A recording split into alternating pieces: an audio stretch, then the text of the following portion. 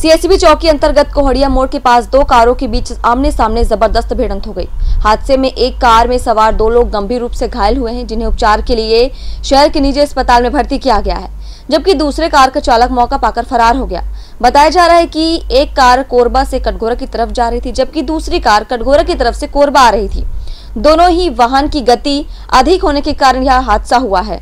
हादसों का शहर बन चुके कोरबा में एक बार फिर से जबरदस्त सड़क हादसा हुआ है, जहां कार सवार दो युवक गंभीर रूप से घायल हो गए, जिन्हें उपचार के लिए शहर के निजी अस्पताल में भर्ती किया गया है।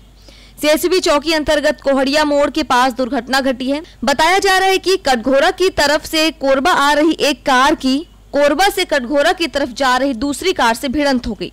घटना की जानकारी मिलते ही पुलिस मौके पर पहुंची, जहां कार सवार कुछ रईसजादों ने पुलिस के सामने तेवर दिखाना शुरू कर दिया और मना करने पर भी कार लेकर मौके से फरार हो गए। हादसे में घायल दोनों युवक सीतामढ़ी के निवासी हैं, जिनकी हालत अस्पताल में गंभीर बनी हुई है। दोनों ही कार की गति अधिक होने के कारण यह दुर्घटना घटी है। फिलहाल पुलिस मामले की विवेचना कर रही है। एसीएन न्यूज के लिए मनोज यादव की रिपोर्ट।